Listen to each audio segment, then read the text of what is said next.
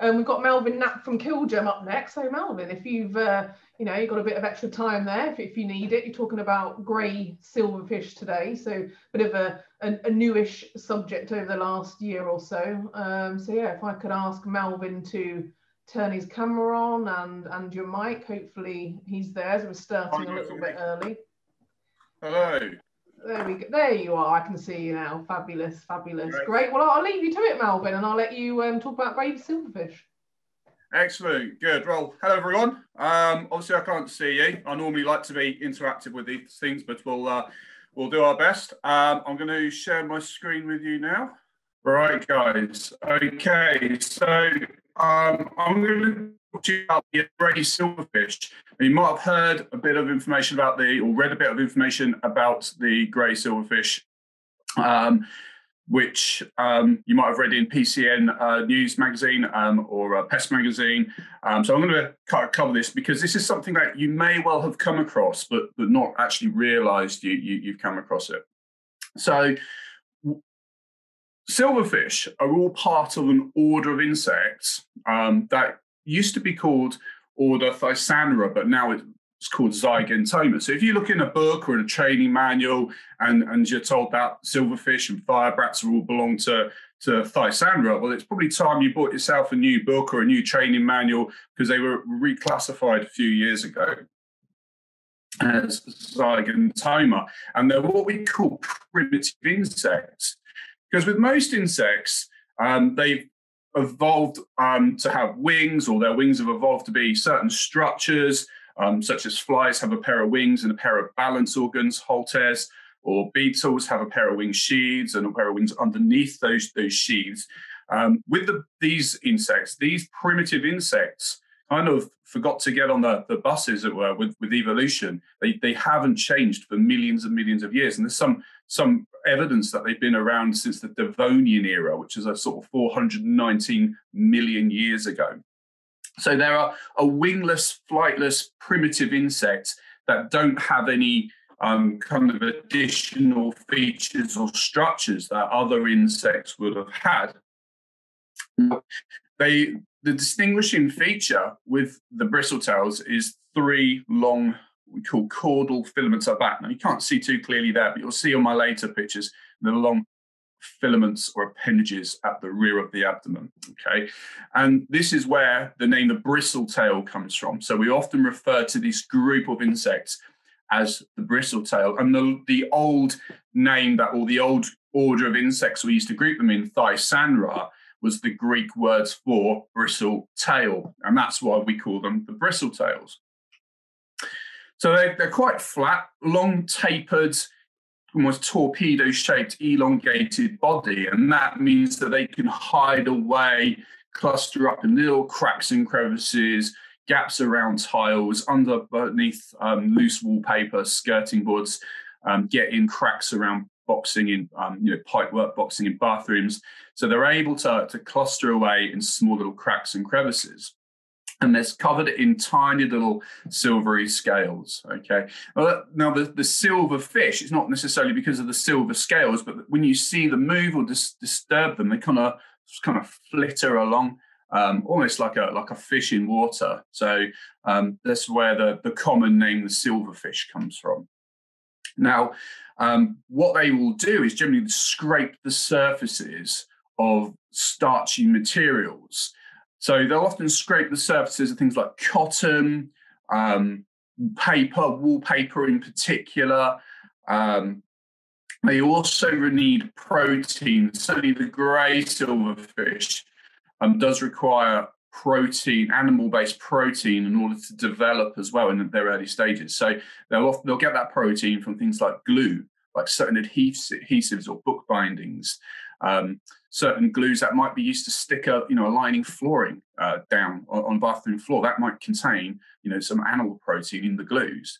And they've also got an enzyme in their gut which helps them break down cellulose. Cellulose is a material that many animals just can't digest and break down. But some insects, such as termites, for example, and the silverfish, are able to break down those kind of cellulose materials as well.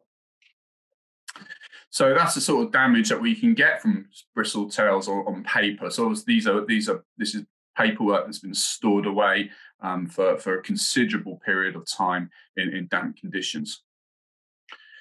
So these are the two bristle tails then that we are probably already familiar with. We've got the common silverfish, Lepisma saccharina, and then Thermobia domestica, the firebrat on the right there. And they're quite distinctive. So most of us would have already seen silverfish in our bathrooms, or if you've sometimes in the damp area of a kitchen, you disturb a little crack or crevice and they might flutter out.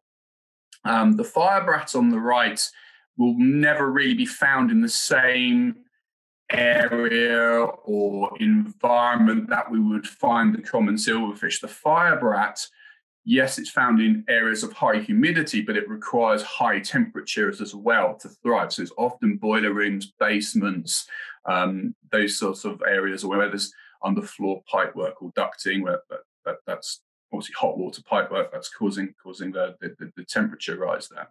And the firebrat is far more distinctive. It's got these kind of dull coloured scales along its body. It's slightly larger as well, and generally, but you can't really go by the size because it depends on their stage of development. But we've got these buff coloured scales on the dorsal side, certainly of the firebrat there. So the grey silverfish is a completely different species of silverfish, very closely related in the same group of insects, but there are some differences. Now, the first grey silverfish that was reported or recorded in the UK was found in an accommodation building in Reading in 2014. And the person who found this was actually kind of studying insects, I believe. They already had a knowledge of insects, and she happened to notice this unusual looking silverfish and identified it as Tenolopisma longicordata, the grey silverfish. And at that time, this silverfish had never been recorded in the UK. So it's easily misidentified as either a silverfish or a firebrat because it kind of looks a little bit like each one of them in terms of its appearance. So it's easy, unless you've got a silverfish or a firebrat with you to put alongside and compare, it is quite difficult to distinguish that with the naked eye. Another common name for the grey silverfish is the paperfish, all right, because it damages paper. But that's irrelevant. So other bristle tails will do that as well. The difference in this one, and this is why it's important to know the species we've got, because it may affect the decisions we make when we decide what control strategy we use, is that it thrives in situations of lower levels of humidity. The early stages, the very early immature stages do require high levels of humidity, but as it develops, it can survive in areas of relative humidity of 55 to 55% relative humidity. As I've said before, they feed from starchy materials. That's their preferred feeding source, but they do require animal protein as well from glues and wallpaper paste and those sorts of materials. They've been identified in a museum in London where there was a costume storage facility there, and damaging some of the fabrics. So they will feed from linen, cotton as well. And they have been identified within a gallery as well in London. So although these are not kind of a pest that we would normally consider a major issue from a public health perspective, there is the potential to damage high value artifacts. So this table here shows you the differences between them. Now, the main difference that for most of you that you'll be able to spot is looking at the length of the cerci, which the cerci are the two appendages that come out to the side there, okay? and the central caudal filament there, which is sometimes called the telson. You can call it a telson or caudal filament. Now, in the grey silverfish, Tenelepisma longicordata, the telson or central filament is the same length or longer than their whole body. Okay, if that central filament or telson is shorter than half of the length of the body, it will be Lepisma saccharina, the silverfish, the common silverfish. So that's a nice, easy way to set them apart or to tell the difference there. You can see that there are some slight differences in terms of the coloration of the scales. This one's, the grey silverfish is slightly less metallic and got more of these kind of mottled coloured scales.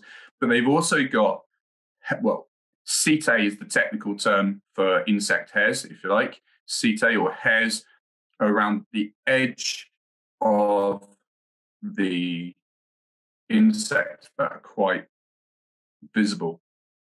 Now, what you could do if you want to get a microscope out is look at the longest hairs around the fringe of that silverfish. And if they are barbed, those barbed hairs are another key feature of the grey silverfish. So they've got barbed hairs around the edge. The common silverfish, any hairs around it won't be barbed. Okay, so there's a difference there which you can look at if you want to look at that in more detail. The firebrand, as you can see, is far more distinctive. Okay, so you've got that kind of mottled, buff kind of coloration to it. Okay. Right, so bristletails go through a slightly different life cycle that you might be familiar with. So they go through an ametabolous life cycle, which is like incomplete metamorphosis. It's where they start as an egg, and then you have an immature version of the adult, like a bedbug or cockroach, which we would call a nymph. These immature stages, they shed their cuticle, get a bit bigger, shed the cuticle, get a bit bigger. Over time, they shed their cuticle and grow. They get split that lengthways, and they emerge out from there. They stretch out a bit bigger, and then their cuticle hardens up. But they never stop doing this. It's not like a cockroach or bedbug where once they become the adult stage, they stop their development, they stop their growth. They continue to shed their cuticle throughout their life and grow and get a little bit bigger each time. They become sexually mature at about the 14th stage. Okay, and to see the mature ones, you can't quite see it on this diagram there, but there's two smaller extra little filaments in between those long caudal filaments, and they're called stylets. They are features of the silverfish. So once you've got those well developed, you know it's an adult version of it. Now they can continue to grow and develop for up to 3 years, and they can shed their cuticle and develop up to 60 times. So they never stop doing that throughout their life. Okay, so this is another grey silverfish that was found in a block of student accommodation block, basically in Southampton in 2017. Now, initially it was believed that it'd been imported in because there was a kind of a Chinese takeaway on the ground floor there. So that was what was believed to be the cause. However, students, they often, dry their clothes out inside a poorly ventilated building or a poorly ventilated accommodation room. Showers, bathrooms that might be poorly ventilated, and it's causing high levels of humidity there, which enables silverfish to thrive. And they're easily transported as well, and things like corrugations and cardboard, all sorts of products and boxes, and it can move around with goods, no problem. With this one here, I know you're probably looking at the central filament there. The telson is broken, so that's why it's not the full length of that one. So this is a slightly damaged specimen, but that is a grey silverfish. This was a silverfish that was sent into our identification service. So this was sent in, I believe, 2017, and it was from a domestic property in Doncaster. And this is one of the early immature stages of the grey silverfish. So as you see, these early stages is much harder to identify because they're so much smaller. They haven't got the same scales and coloration. So then we're really looking at those hairs under a microscope and looking at those little barbs to try and identify that silverfish. So in Europe, certainly in Germany, the vast majority of silverfish problems in domestic properties are now grey silverfish. It's kind of the norm for guys over there, for pest control companies over there to be dealing with these. And because as they've developed, they become less and less reliant on areas of high humidity. The infestation isn't necessarily just solely linked to the bathroom or the high moisture areas. The problem can very quickly expand to the living areas and bedrooms of the property as well. So then the treatment becomes more difficult. So whereas in the UK, when we're dealing with a common silverfish problem, the advice of dehumidifying the bathroom, putting in suitable ventilation, maybe putting in an extractor system, using desiccant dusts, aren't always going to solve the problem when many of the silverfish are throughout the property. So this is a grey silverfish that was spotted by my colleague Matthew. Most of you will probably know my colleague Matthew Davies. He travelled out to Poland last year to do a talk on grey silverfish and meet up with our colleague in Killgerm in Poland, Carol. And the evening before the event, they were having a meal in the restaurant. And as they were walking back to their hotel rooms, they noticed this silverfish on the step of the hotel. And they thought, oh, that looks like a grey silverfish. So they picked it up. I think they took it probably back to a restaurant or a room and took a little video of it. So here we can see a grey silverfish kind of inside one of our little fine lens pots. And at this time, there had been no recorded sightings or no recorded specimens of grey silverfish found in Poland. So our colleague Matthew went to Poland to talk about these insects, not realizing they'd never been found before, and found one. Now, was that actually the first ever grey silverfish in Poland? Of course not. They've already been there for a considerable period of time, in all likelihood. It just so happens that they've been misidentified. And many people will have been dealing with silverfish problems that are perhaps been more difficult to tackle, which pest controllers have reported difficult silverfish problems in Poland. And we now believe it to be the grey silverfish. So, as with any control strategy, it starts with the most important tool that we carry as pest controllers. And you're all saying to your laptop screens now, or your phones or your tablets, whatever you're watching this presentation on, is your torch. You always have your torch with you. Remember, silverfish are photophobic. They move away from the light. They like dark little hidden places. They like cracks and crevices, and they like to aggregate in those little crevices. So what we need to do is get on our hands and knees. We need to look in those cracks and crevices, look around the loose lino flooring, loose skirting boards, look in the corrugations of cardboard, look behind loose or peeling wallpaper, edges of carpet, all those sorts of places. Boxing as well, pipework, boxed off pipework in bathrooms. Okay, so once we can expose them and find them in their harborages, that's where we're looking for them. There is a monitoring trap on the market for grey silverfish. It's not just a passive blunder trap. It does have a lure on there for both silverfish species. So you could put those in areas where you suspect silverfish might be harbouring, and then use that as your data gathering device, so you know whether the control is successful or not, and hopefully clear the problem. So, as I say, grey silverfish is more resilient to drying out. Okay, more resilient, which means that yes, okay, we could probably use diatomaceous earth or dehumidification as part of a control strategy, but we can't necessarily rely on it. They may well survive that treatment. Because, as I say, they can survive at air conditions of relative humidity at 55%,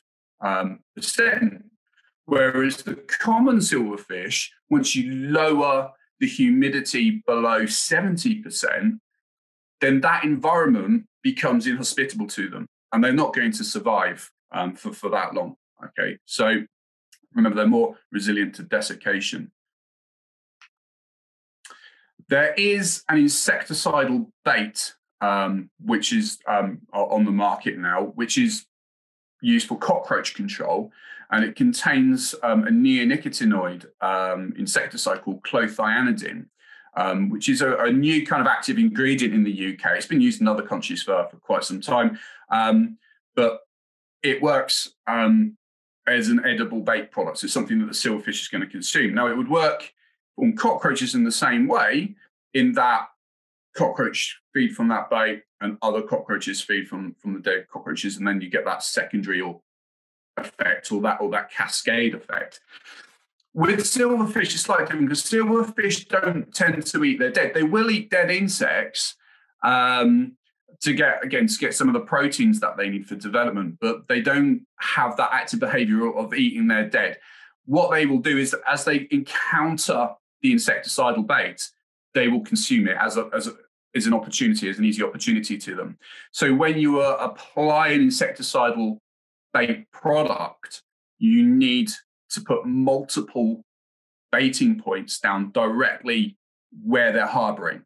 Okay, so the old phrase of "take the poison to the pest," which is something that Mike mentioned earlier with mouse control, take the poison to the pest is important, because they're not necessarily going to seek out to feed from the bait. You need to actually get the bait to them. So lots of small baiting points is important when you're using this particular product.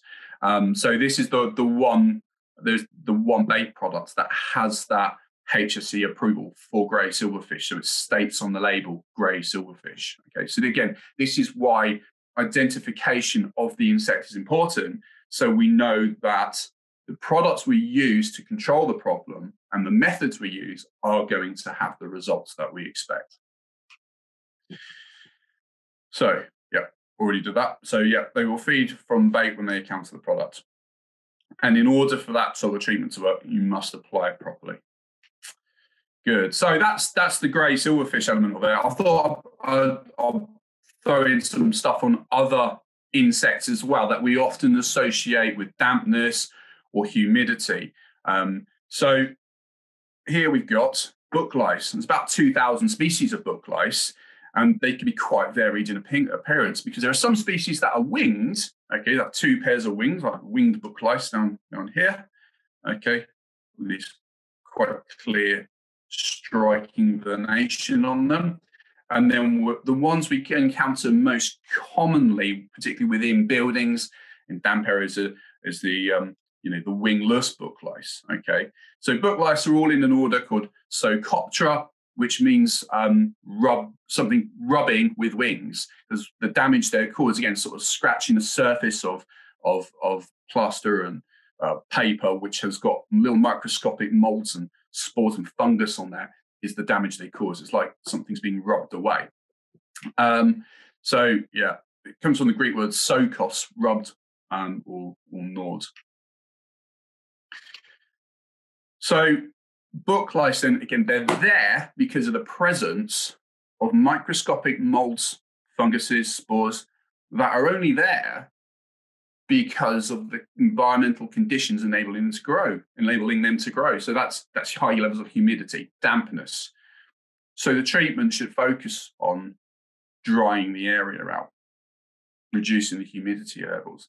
They're very soft-bodied insects as well. So the application of desiccant dust, so diatomaceous earth, for example, in the cracks and crevices and areas where they're harboring, will be particularly effective at killing these soft-bodied insects that are very, very susceptible to dehydration. Okay. Other sorts of things that they'll attack, so damp milk powder, for example. So they can be a pest of food production and food storage facilities, where a bit of dampness on dried ingredients such as flour or particularly milk powder is a very common one. What they'll attack. You get those molds and spores and fungus on the product, and then they can very rapidly expand, breed on that. Another thing with book lice as well is that book lice are parthenogenic, which means that they don't need males. They don't have males. They reproduce without sex, basically. So the females can just continue to reproduce without males. So anyway, just another interesting fact on book lice. Insect specimens as well. So many of us might keep a little stash of insect specimens for training purposes. And I certainly have a big stash of insects that I keep for training courses. And if they're stored in damp conditions, easily get molds and fungus on them, and book lice will damage and attack those. Wallpaper paste, so loose wallpaper, that's all dampness as well. If you've got rising damp in a property, sometimes solving the damp problem in the property could be part of that control strategy. So that might require a specialist company to come in and deal with the damp issue. Again, baby formula is also spillages in a kitchen cupboard, perhaps. Bird nesting material. There's all sorts of insects that we can get from bird nesting material, and again, we can get book lice from there. And then again, this is damage caused by excessive dampness, rising damp in a property, which I mentioned already. Plaster beetles then. So we find these attacking the same sorts of, or find them in the same sorts of areas. So there's a couple of different families of plaster beetles. You get fungus beetles, and these are plaster beetles that are in the family called Lathrididae. Now, plaster beetles are quite distinctive by their kind of what we call striations, the long grooves along the wing casing, the elytra or wing casing there. And they've got little oval indentations all between those grooves there. Okay, so that's a good key feature for plaster beetles. And they've got large segments at the ends of the antenna. The antenna is clubbed with large segments at the end. And with the family Lathrididae, if you've got two large segments at the end, it's a male, and the females have three large segments like this one here. This would be a female, okay?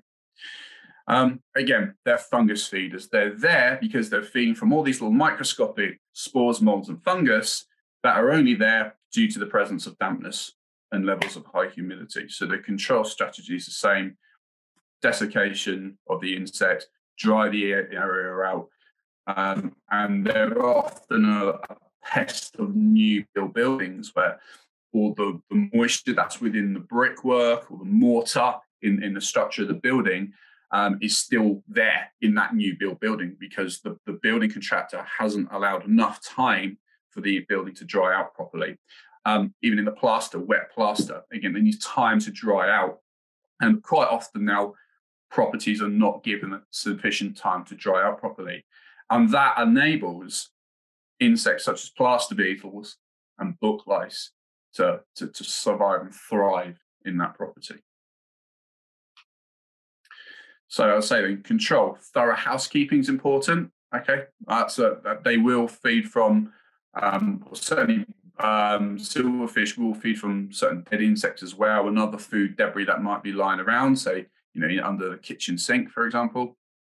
So thorough housekeeping, discard infested commodities. So if we've got book lice feeding from molds in, sack of milk powder, then that needs to be isolated and destroyed.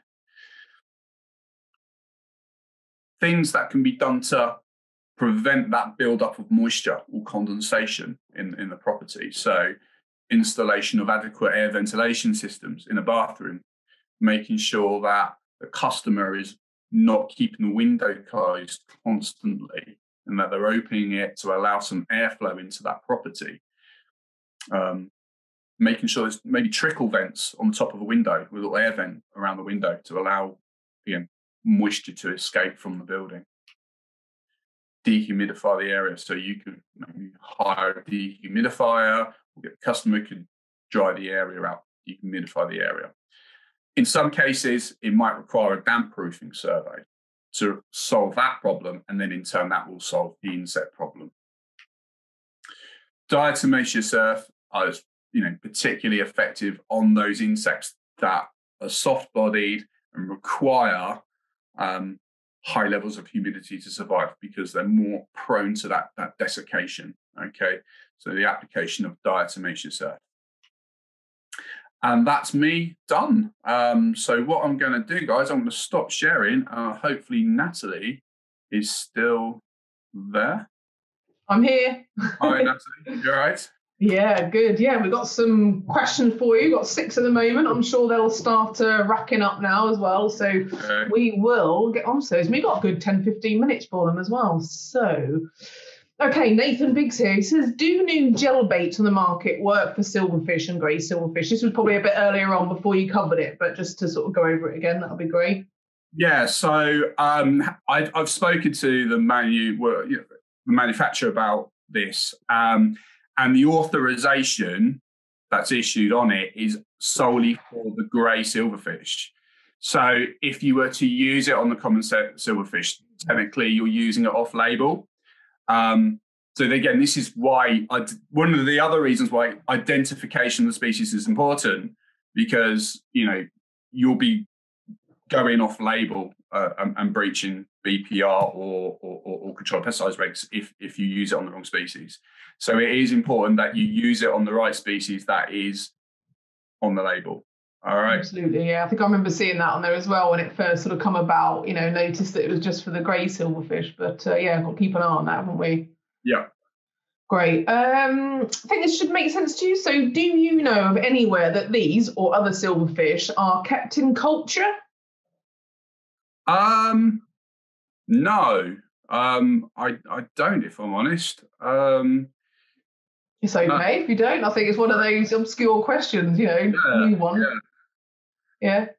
There we go. Now, if anybody does, then please put a comment in the questions bit, and I'll read it out. But no, me neither. Okay, so Elijah Patterson, you said adults do not require higher humidities. Does this mean they will migrate away, or will they still stay in those higher humidity areas? Yeah, so basically it's only the very early stages of the grey silverfish that require that high level of relative humidity.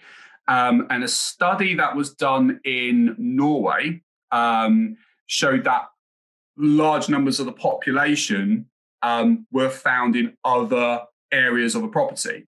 So the bedrooms, the living areas,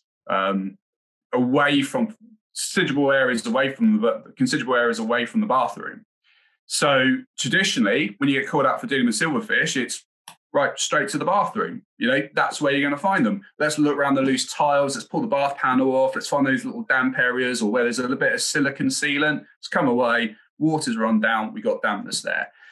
But with this one, you're going to find silverfish in other areas of the property. Yeah, the majority of the population will still be in the bathroom, but they're going to be in other areas as well. So, and that makes it easier for them to be transported. So you think about the student that's going to be going out back to university. Mm-hmm.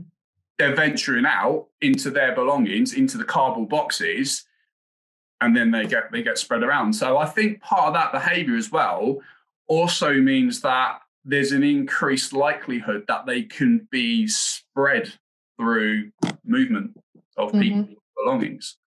Absolutely, yeah. If you think people get some obscure issues or them popping up in places where they wouldn't normally see them, they need to think about the grey silverfish, don't they? Yeah.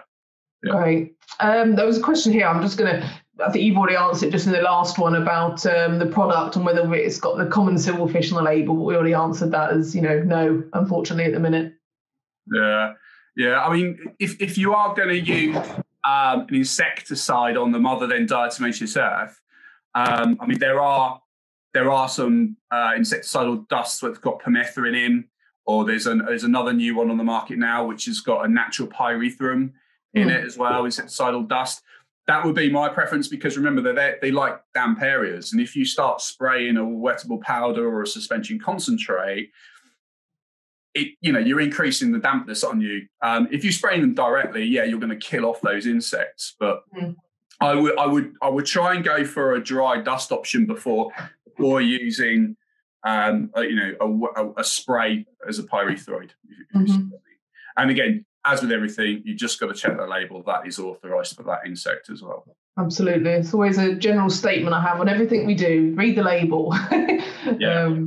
Great. I think it's more of a compliment to your personality here. How does Melvin even make silverfish sound interesting? I've just spotted that one. Yeah. Absolutely. I had to read that one out. So, and then Nathan Biggs here. So parts of my question have been answered, but just wanted to confirm the gel bait can't be used on all silverfish. So we've got that. Again, that's a big question out there, I think, for everybody. And then so you've probably seen that as well from Jihad. Are there any bioagents? Is there any bioagents? By bioagents, we would normally sort of think, well, biological means pest control, like using a parasite or something like that. But not in public health pest control. There is nothing that we have in terms of using another living organism against it. If you mean a chemical way of dealing with them, then there are synthetic pyrethroids, pyrethroid dust, there's pyrethroid sprays that will be labelled for crawling insects or silverfish. So again, check the label. All right. So hopefully I think I know what you mean by that, and hopefully I've covered that. I think so. Yeah. No, I think that's spot on. Great. That's all the questions. You can probably see, Melvin. That's fabulous, and thank you very much again for your informative and very well produced presentation on silverfish. Thank you. All right. Cheers, guys. Thank you very much. All right. Take care, Melvin. Thank you. Bye.